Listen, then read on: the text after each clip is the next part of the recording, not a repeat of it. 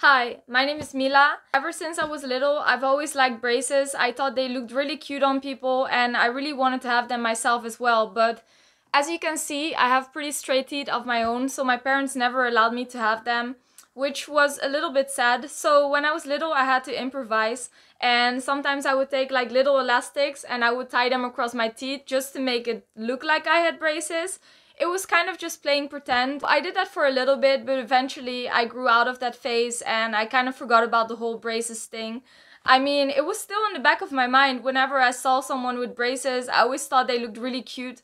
Like, I don't know, it just gives you something extra, you know? It's just a different way to accessorize yourself. So right now, a few years later down the line, I was thinking to myself like, Mila, why not just get yourself some braces?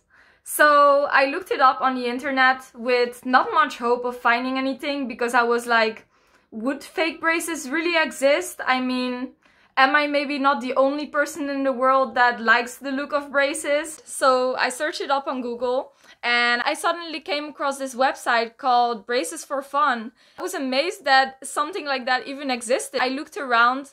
They have a whole range and a whole variety of different kinds of braces. So I decided to order my own braces, and actually they already came in, so I would really like to show you guys. They look like this. They come in a little box like this. It says Braces for Fun. It's a retainer.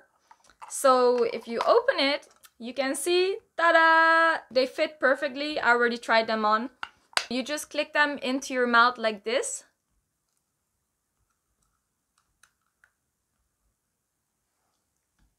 The only down part is that it creates a little bit of a lisp when you're speaking, but that is just because I'm not used to have anything in my mouth, so of course it's gonna create a lisp because it's a little bit uncomfortable if you suddenly have something there that is usually not there. After you wear these braces for a little bit longer and you get used to speaking with them, it should become easier. I think the lisp is totally worth it because I look really cute, in my opinion. And that is all that matters. So yeah.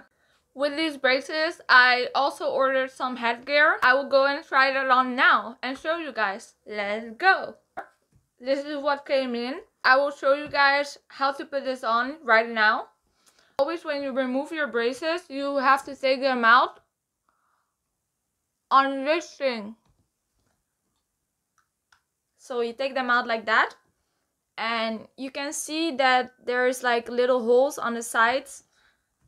That is where you put these ones inside. So when you attach those two together, you can put them back into your mouth again.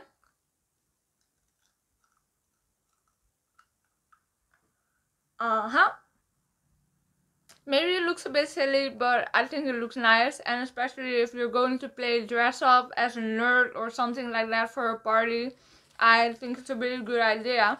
This is the headgear, which I am gonna place on, and you can connect them like this. So this is what it looks like with the headgear on. In my opinion, it looks a little bit silly that my hair is really flat on the top. It kind of looks not flattering. So I want to try out a different hairstyle. See me in a minute. Ta-da! I think that with this kind of braces with the headgear, this hairstyle looks the best, either ponytails or buns. But yeah, this is my favorite. So that was it for these braces. For the next video, I've ordered a different set of braces, the traditional ones with the blocks on your teeth.